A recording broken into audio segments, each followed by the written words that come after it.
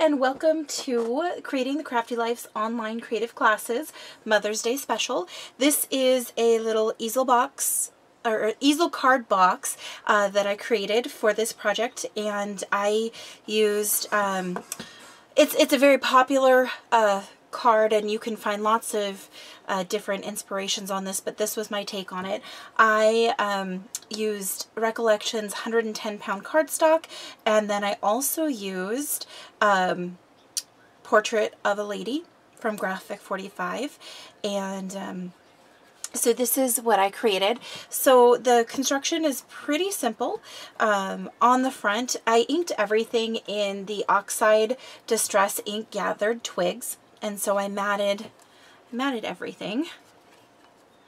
I just realized that that little, excuse me, that little flower piece that I thought I had enough glue in there didn't catch. So let's go ahead and glue that down in there so it's nice and thick. I love the Beacon 3-in-1 glue, by the way. Okay, back to it. So this is the it just says Happy Mother's Day. Now this is a Mother's Day stamp from Close to My Heart. And as I was going through my stamps, I realized it is the only stamp that says Happy Mother's Day that I actually owned. I looked through my whole stash, and this is the only one I found. I used a Spellbinders die, and this was, which one was this one? This was the Fancy Tags 2 from Spellbinders, and then I just inked everything. This is another die from my stash, and it is the Elatina from the Classic Collection, and it is, oops, geez, it's this die right here, and that's the number, but it's just a fan, and I cut it with some gold shimmer cardstock. I used some flowers from my stash. This is actually a piece of the chipboard from the Portrait of a Lady stash, and then this is an image as well from the collection, and I just fussy cut her out. She is on, I used a bunch of it, but she's on the front of it, so I cut that out, and then everything is matted. When I lift it up right here, there's a little bit of trim from my stash and flat back pearls, and then the stopper. And the hardware on the front is from the Paper Studio, so Hobby Lobby, and it is one of the 3 small metal handles, and I just put it on there, and on the inside you can see it's just matted with more paper. So this is what I created for the Mother's Day special. I hope you guys enjoyed it, and then coming up after this is going to be the instructions and also the measurements for how I created this. So hope you guys enjoyed. Thank you guys so much for watching, and I'll see you next time. So here we go, guys. So the pieces that we're going to be using for this particular easel card, box easel card, is the ones in front of you. Now I've already pre-scored and pre-cut most everything. This is the 110-pound Recollections cardstock, and I like it because it's really nice and thick. So you'll need several sheets, 3 or 4, just kind of depending on how you cut them. The other thing with this particular cardstock, I like the heavier cardstock because I don't have a 110-pound 12 by 12. So this is the 8.5 by 11. So a couple pieces that you're going to need.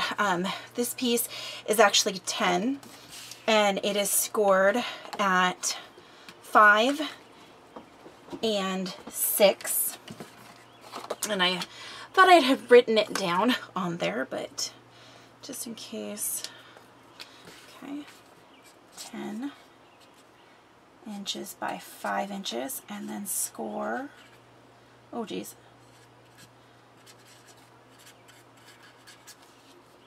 at 5 inches and 6 inches. Okay, this is part of our sleeve. another part of our sleeve is going to be this piece right here, and it is 3 inches by 5, and you're going to score at 1 and 2 inches.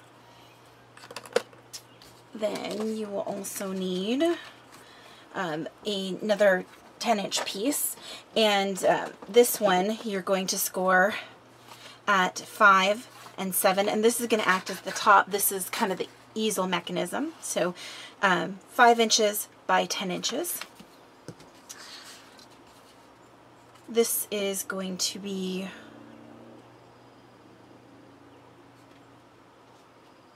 the insert. Wait.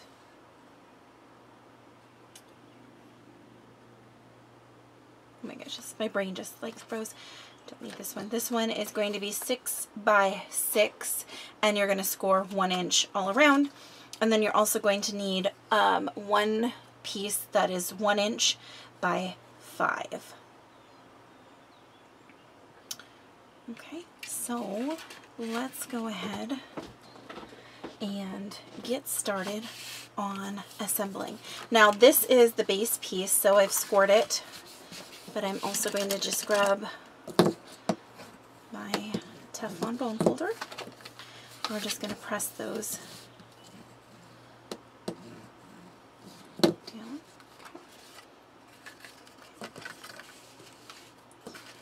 This one is already scored.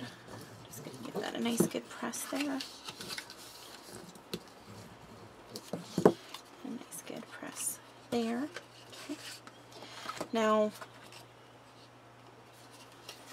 I'm going to actually use my 1-inch score tape, and I'm going to put it on the outside.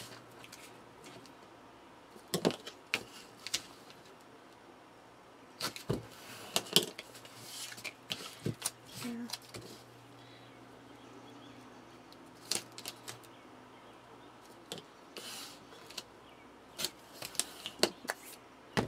This is going to be the side piece. So what we're going to do is we're going to form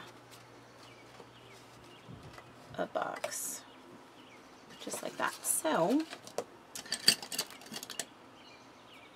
don't know where my little pokey tool is right at this second, but this will do. Take the score tape off, and we're just extending this piece so it is a full sleeve. So when I do this, I just want to make sure that I'm lining up this edge. Now if you have 12 by 12 paper, you definitely are able to create a piece. Oh, just took that off.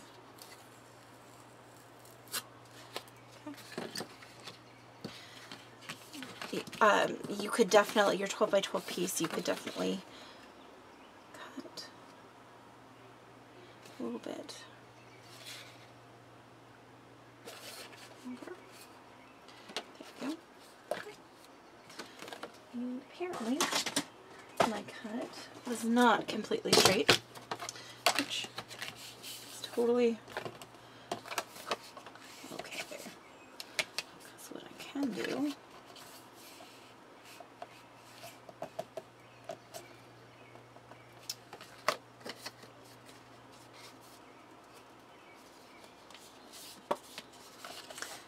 Line this up. There. It is now perfectly squared up. Get that out of the way. Okay. And then this one, we're just going to lay down just like that. Sorry if my head got in the way. So this final piece measures 5 by 5. Okay.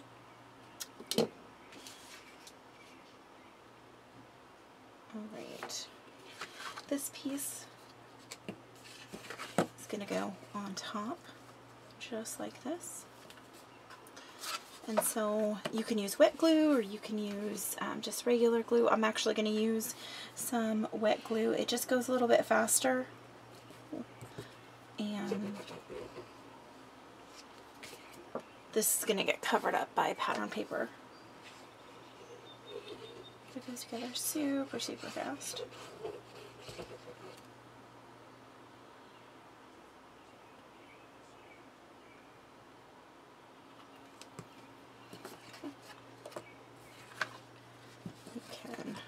I just like to line it up like so, bottom to bottom. One of the things you want to keep in mind with direction though is the drawer is going to be here and you want your card to open here. So you want your card to open here.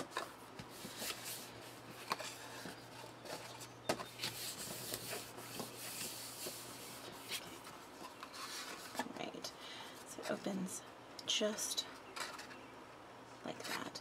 Now, okay, you guys, I did realize my mistake. For some reason, in my head, I didn't accommodate for two sides. I was just accommodating for just one side. So we don't need a 6x6 piece. We actually need a 7x7 piece.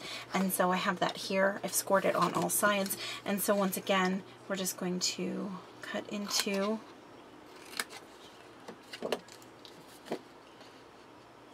the sides like this.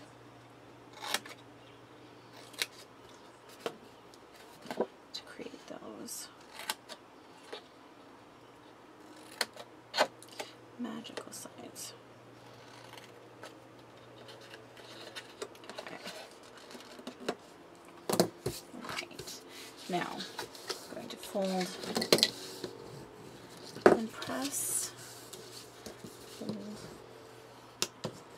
And press, and oh my goodness, the 5x5 gets stuck here. Okay, and I'll show you guys that in just a moment. Okay, so we don't need the 6x6, we do need the 5x5 piece. Oh, my brain is just gone. Okay, you can use your sticky tape, you can use any type of adhesive that you want to get these in. I always find that the, oh jeez, just bumped the camera. Okay, scared the heck out of me.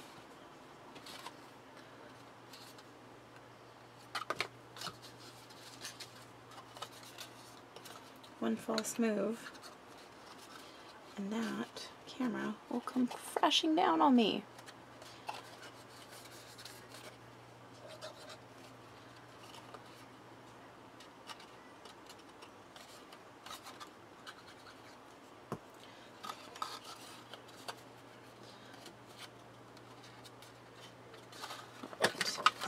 The drawer just goes inside, just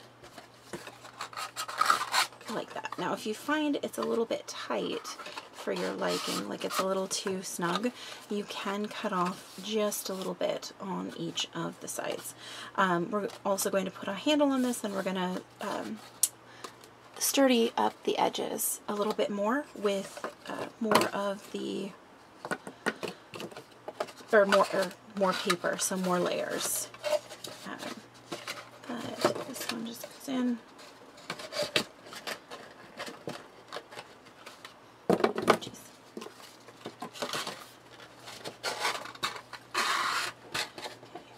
Okay, there we go.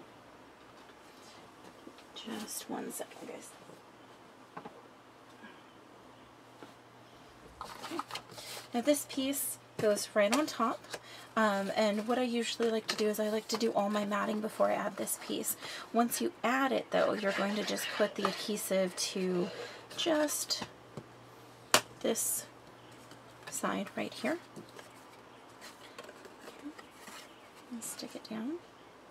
And you want to line it up with one of the edges. You're going to stick it down like that.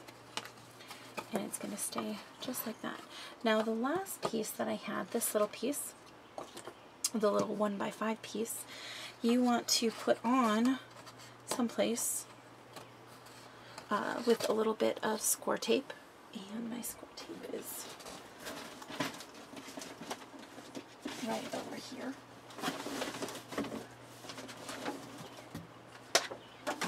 And 1 or 2 layers is just what you're looking for. It's kind of up to you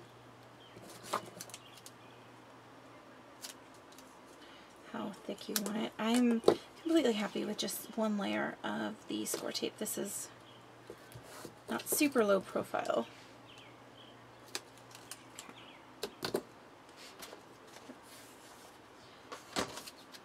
And then you just add this wherever. Now obviously you'd want to add some of your decorative paper all over before you put it down.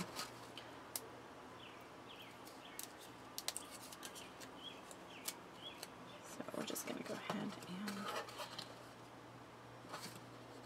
stick it down just like that. So with a few simple steps, and then you can add all of your decorations. So that's it. That is the assembly of the Mother's Day easel box card. So I hope you guys enjoyed that, and thank you so much for watching.